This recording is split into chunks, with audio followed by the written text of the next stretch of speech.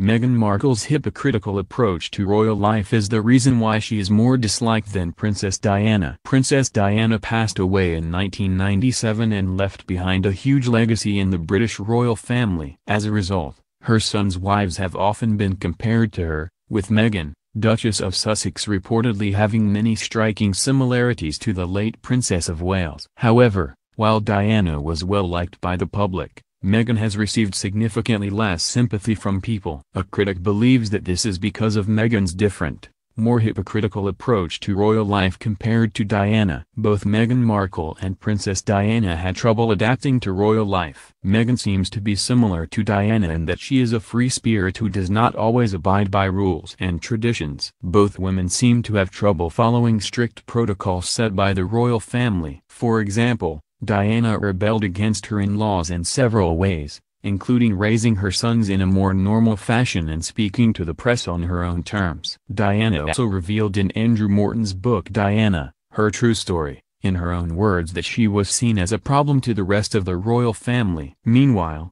Meghan reportedly felt silenced by the palace. Before joining the royal family, she was an actor who often spoke out for herself on social media and her own blog. However, the royal family has a tradition to never complain, never explain, which forced Meghan to endure negative press silently. A critic thinks Meghan Markle's approach to royal life makes her more disliked than Princess Diana. While the public admires and sympathizes with Diana for being a black sheep in the royal family, many people have not extended the same compassion to Meghan. A critic thinks it could come down to how the two women approached royal life. Writer Maureen Callahan noted that, although Diana struggled in the royal family, she worked hard in her role for over a decade. In Diana, Her True Story, she spoke of her dawning realization that she had been plucked as future queen only because she was a 19-year-old virgin and that her husband was in love with someone else, Callahan wrote for the New York Post. Yet Diana still performed her royal duties admirably. She produced the heir and the spare. She injected glamour,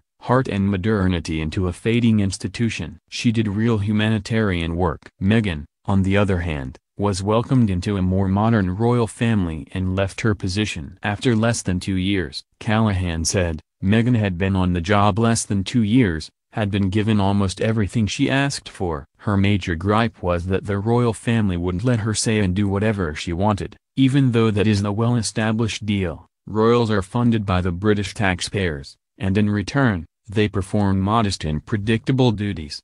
Callahan also called Meghan a hypocrite for her behavior after her departure from the royal family in early 2020. Although Meghan and Prince Harry claim to want privacy, the couple has continued to invite press attention into their lives. Callahan cited the biography Finding Freedom as evidence of this because many people believe Meghan and Harry provided the authors with information for the book.